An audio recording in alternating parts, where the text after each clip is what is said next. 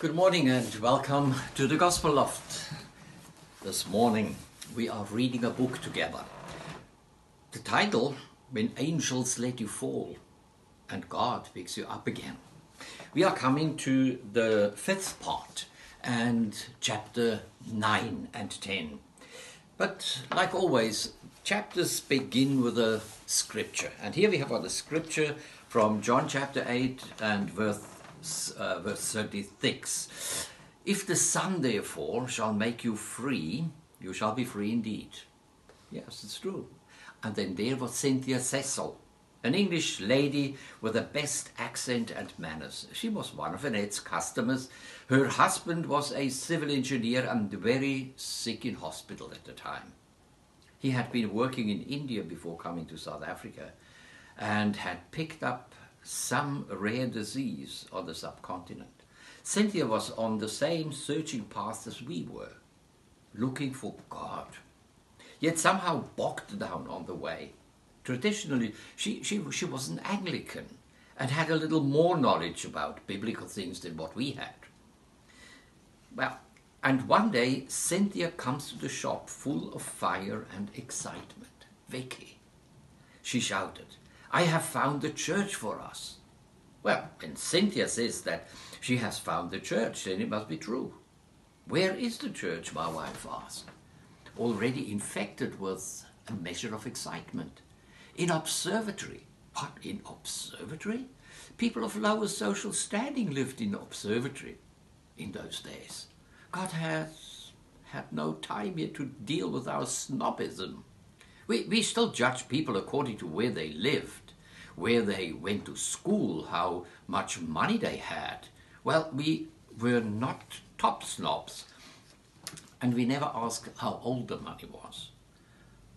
Well, we were not that bad then. It was something that was inoculated into us over generations already, probably because of the double-barrel name of my father-in-law, Montenay Wright.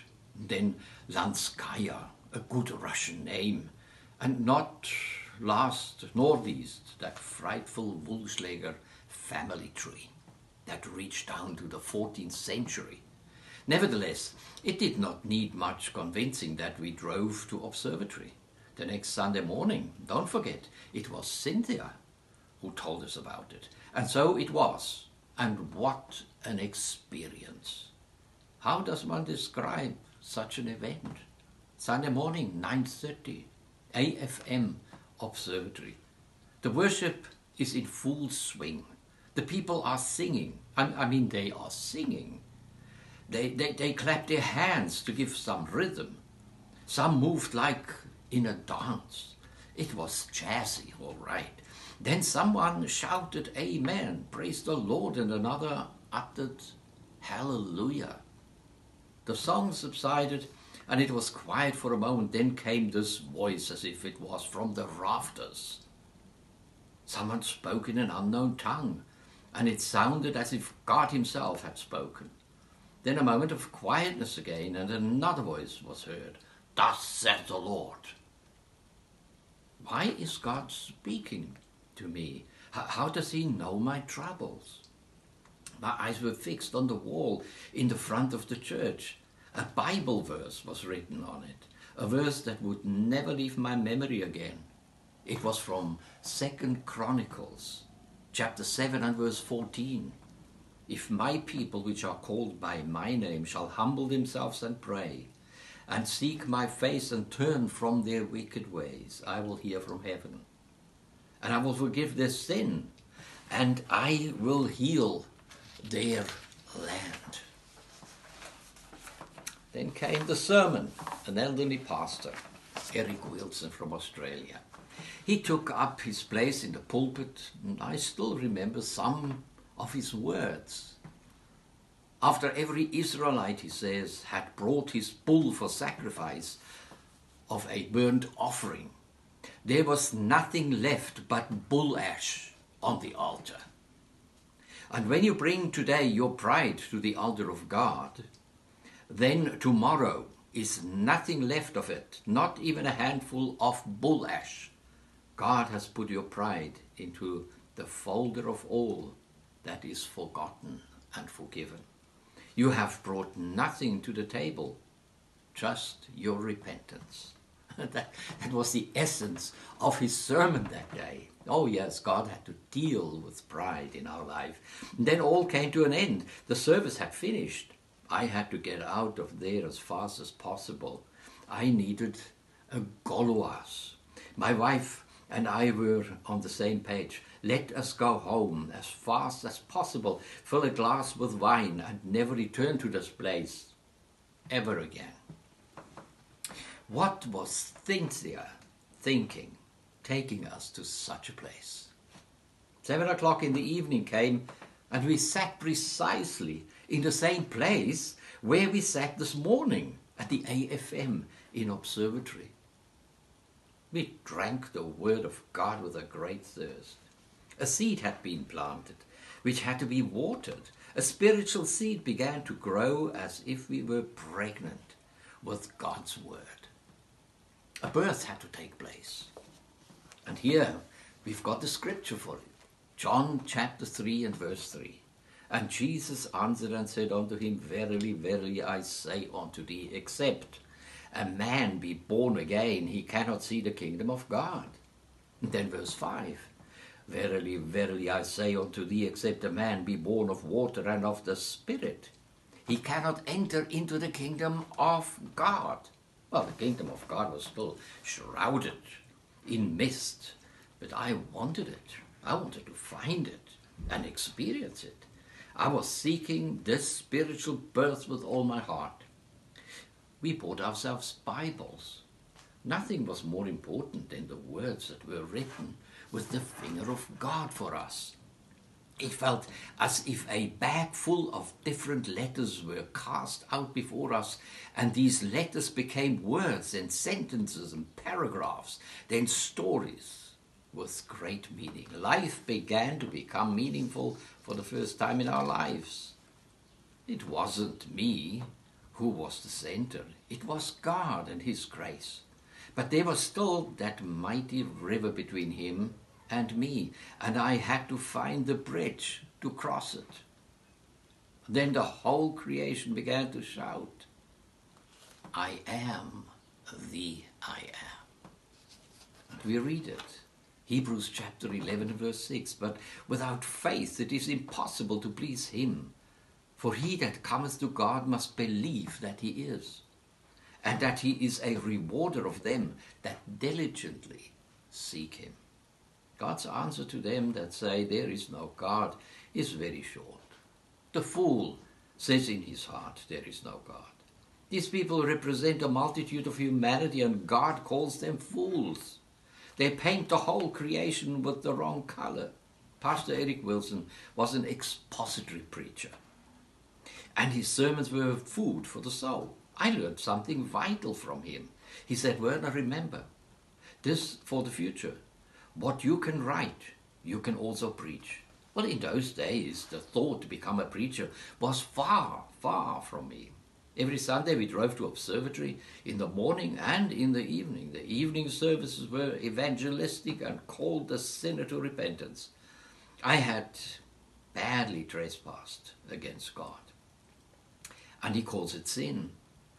To reform yourself and to become humanly good gets nobody into heaven. That's what I learned. And again I was confronted with the Bible verses which troubled my soul. Romans chapter 3, verses 23 and 24. For all have sinned and come short of the glory of God, being justified freely by His grace through the redemption that is in Christ Jesus. It says there also. I have sinned. It is stated clearly, and the consequences were simply as anything else. It closes the door that gives entrance to heaven.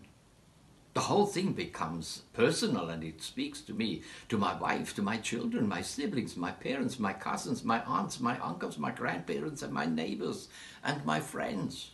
We all are going downstairs at the end of our lives unless we find the bridge. Jesus who paid the price with his own life. That's the bridge. It became real to me, and I began to tell our friends about it.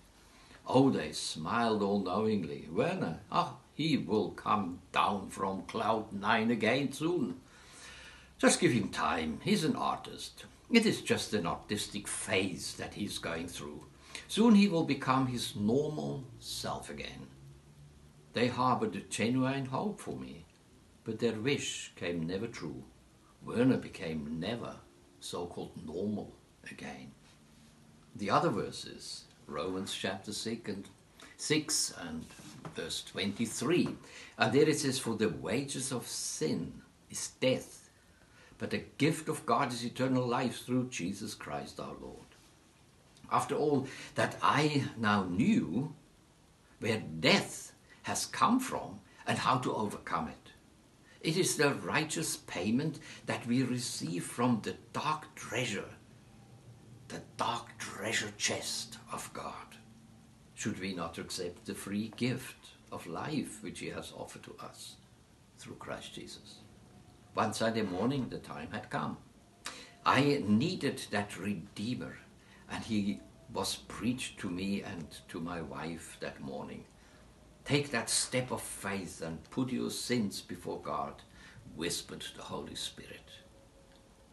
The preacher encouraged all the hearers to make right with God that morning.